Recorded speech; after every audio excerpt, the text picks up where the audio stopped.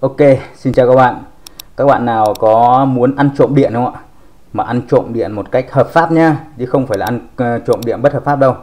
Thì hôm nay mình sẽ chia sẻ cho các bạn một cách ăn trộm điện hợp pháp và lại còn được điện lực khuyến khích nữa. Bây giờ chúng ta sẽ bắt đầu vào video các bạn nhé. Rồi thì hầu hết tất cả các cái gia đình của chúng ta đều dùng các cái thiết bị điện như là bóng đèn hoặc là quạt điện, rồi có tivi, tủ lạnh, rồi bếp từ các thứ vân vân, rất nhiều các cái thiết bị điện trong gia đình. Và mỗi một cái thiết bị điện nó sẽ tiêu thụ một cái mức điện áp nhất định tùy theo cái công suất của nó. Ví dụ như là cái bóng đèn này, công suất của nó là khoảng gần 200W. Ví dụ như cái motor này, đây các bạn có thể nhìn thấy đây, công suất của nó là 293W khi mà có tải các bạn nhé. Còn không tải thì nó sẽ ăn ít hơn. Vậy làm thế nào để chúng ta có thể tiết kiệm điện hay là chúng ta có thể là ăn trộm điện được? Đấy, và ăn trộm điện một cách hợp pháp thì đây mình sẽ chỉ cho các bạn. Các bạn chỉ cần có vài cái thiết bị như này. Đây. Đây. Rồi, các bạn nhìn thấy cái này thì chắc các bạn cũng biết rồi đấy. Đây là tụ điện đúng không ạ? Tụ điện, đây, tụ quạt này, rồi tụ đè máy cơ bơm động cơ các thứ. Và những cái tụ này bán rất thông dụng trên thị trường. Vậy làm sao bằng những cái tụ này chúng ta có thể tiết kiệm điện được? Thì bây giờ mình sẽ làm cho các bạn một số cái thí nghiệm nhỏ nhỏ để các bạn sẽ thấy rằng tại sao tụ lại tiết kiệm điện được. Ở đây mình sẽ dùng hai cái đồng hồ, một cái đồng hồ là mình sẽ đo dòng AC, một cái đồng hồ là mình sẽ đo cái điện áp, và đây là cái điện lưới của mình 220V. Mình sẽ đo xem là cái điện nó đang ở mức bao nhiêu nhá. Rồi các bạn nhìn thấy đang là 227V nhá, 227V. Thì bây giờ mình sẽ test trước với cái bóng đèn như này. Bây giờ mình sẽ cắm cái bóng đèn này vào để cho nó sáng lên này. Rồi, bóng đèn các bạn nhìn thấy nó sáng này, điện áp 226V này. Dòng ăn của nó là 0,54A. Và bây giờ mình sẽ dùng một cái tụ 5 microfarad 400V. Thì khi mà các bạn dùng tụ thì các bạn sẽ dùng cái tụ nó khoảng 400V trở lên các bạn nhé. Rồi, mình sẽ đấu song song cái tụ này vào cái đầu nguồn của cái bóng đèn này, xem hiện tượng gì sẽ xảy ra. Thì các bạn quan sát hai cái đồng hồ như này. Đây, mình sẽ cắm cái tụ này. Rồi, đã cắm vào. Thì các bạn thấy là điện áp của nó vẫn là 227V. Dòng của nó lại còn tăng cao hơn. Tăng cao hơn 0,67A. Đấy, 0,67A nhé. Bây giờ mình sẽ rút cái tụ này ra. Thì các bạn nhìn thấy này, thì cái dòng của nó ăn còn khoảng 0,55A. Thì như vậy các bạn có thể thấy là nếu như mà chúng ta cắm tụ vào thì lại ngốn thêm điện đúng không? Như vậy các bạn có thể thấy là với cái tải mà thuần trở như thế này thì cái tụ điện không hề có cái tác dụng là tiết kiệm điện các bạn nhé. Rồi, tiếp theo mình sẽ làm với cái tải là tải động cơ, hay người ta gọi là tải cảm các bạn nhé. Và trong thiết bị điện gia đình của chúng ta rất hay dùng tải cảm. Ví dụ như quạt này, motor này, kể cả như bếp từ hay tivi thì nó cũng đều là một cái dạng tải cảm, bởi vì trong đấy nó đều có cái dạng nguồn xung, và nguồn xung nó có những cái biến áp xung các thứ, thì bản chất của nó vẫn là cái tải cảm các bạn nhé. Rồi tủ lạnh các thứ cũng là tải cảm bởi vì nó có motor. Rồi, bây giờ mình sẽ tiến hành là cắm cái tải cảm này vào và chúng ta sẽ xem dòng ăn bao nhiêu. Rồi, các bạn nhìn thấy dòng ăn của cái động cơ này là 0,67A. Điện áp vẫn giữ nguyên là 226, 227V. Nó xê dịch 1-2V thì không sao. Rồi bây giờ mình cũng vẫn sẽ dùng cái tụ là 5 microfarad, điện áp là 450V để chúng ta sẽ cắm song song vào. Thì các bạn để ý xem là dòng nó tăng hay nó giảm các bạn nhé.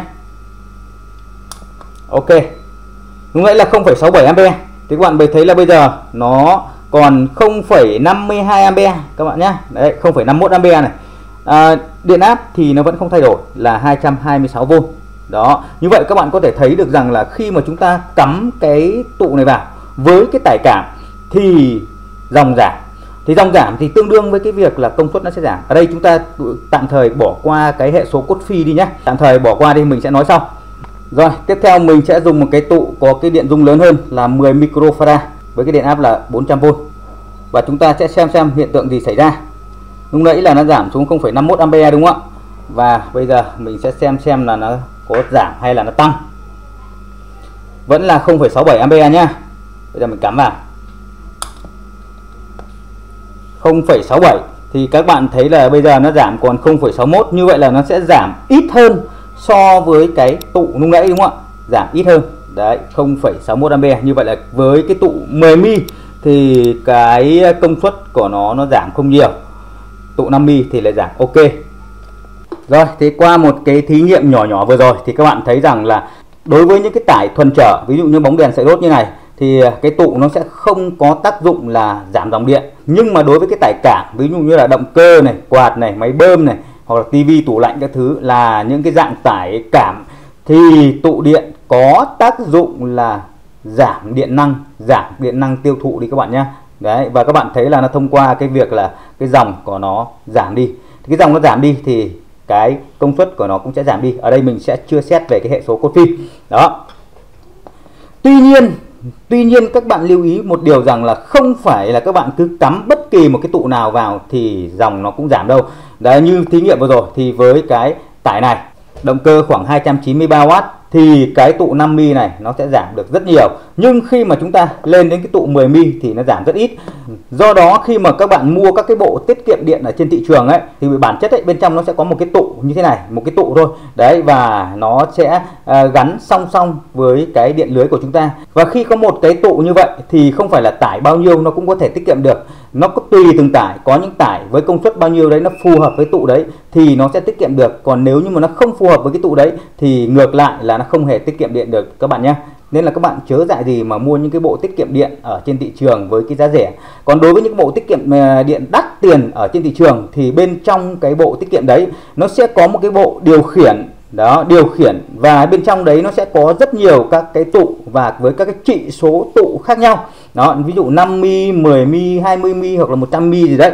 Và cái bộ điều khiển đấy nó sẽ tính toán tùy theo là tải của chúng ta sử dụng là bao nhiêu để nó đóng mở các cái tụ đấy cho nó phù hợp, và nó sẽ dẫn đến là tiết kiệm điện một cách tối ưu nhất cho chúng ta. Thì đấy là những cái bộ mà đắt tiền. Thì với cái cách vừa rồi thì các bạn có thể áp dụng cho gia đình của chúng ta bằng cách là các bạn sẽ kiểm tra những cái thiết bị, nhất là những cái motor công suất lớn.